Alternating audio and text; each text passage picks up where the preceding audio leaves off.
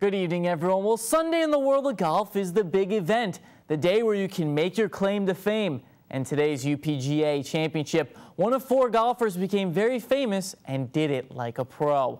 Good crowd came out to watch the final round. It was the same group in yesterday's round that played well. Let's start off with the 2007 champ. Tim Dree sinks this birdie on 15th for a 73. Then Dave Ellis puts a nice round together with this birdie putt on 5. Then brother Dan seemed like he was in the bunker all day, but chipped up nicely on 7 to finish with a par. Then it was the Jim Markell show, everyone. Where do we start? Let's start on 11, where he chips in from the bunker to birdie that hole.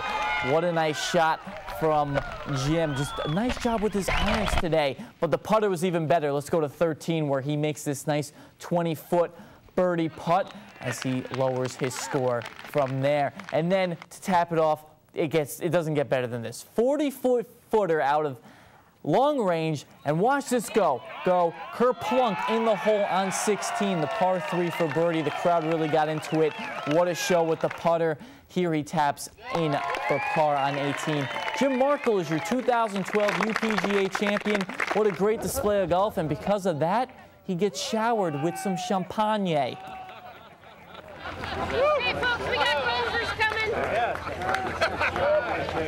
You know, I've been thinking about this since I was probably high school, and it's tough to come down here and play against all these guys. And you know, I haven't been able to play in the UPs many years, and I knew that when it came to my home course that I would, you know, have to come out and, you know, play the game that I need to play to win. And it's fun. It was a fun day, and it was a lucky 4 days. I mean, I hit some shots that were laughable. So it, you know, but that's what it takes, and I'm glad it happened. I'm glad it's over.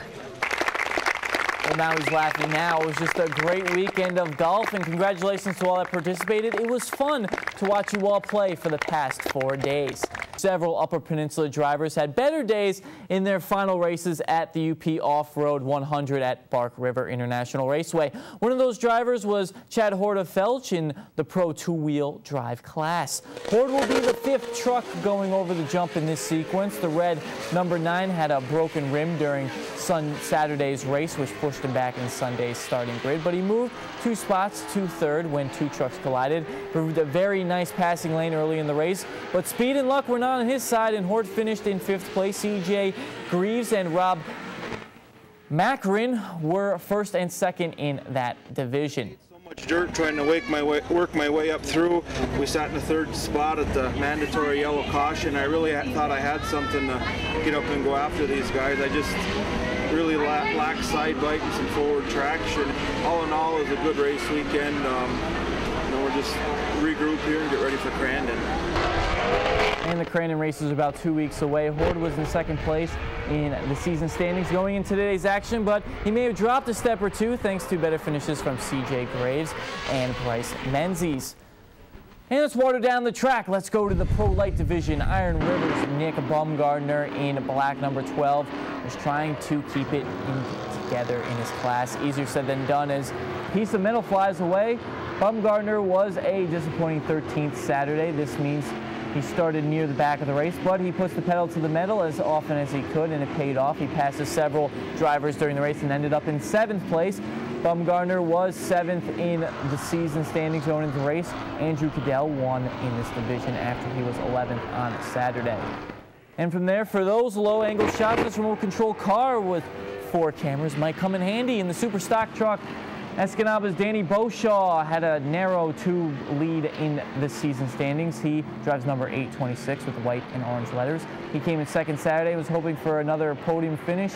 Beauchamp was chasing Don Deminy all afternoon, but he wasn't able to overtake him, settling for a runner-up result for the 2nd day in a row. Another bright spot in the class was red 834 of Escanaba's Rod Wilson. Wells was not driven much lately, but he raced quite well this weekend, finishing 7th Saturday and 4th on Sunday.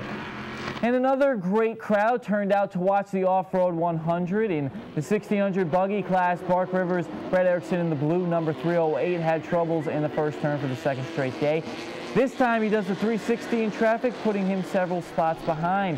And a couple laps later, Erickson was going into the same turn. He's battling 383 Don Whittier for position, and Whittier decides Erickson will not be passing on the right, and into the white tire he goes. Several laps later, Erickson ran into more trouble and is done for the day in 8th place after finishing 12th on Saturday.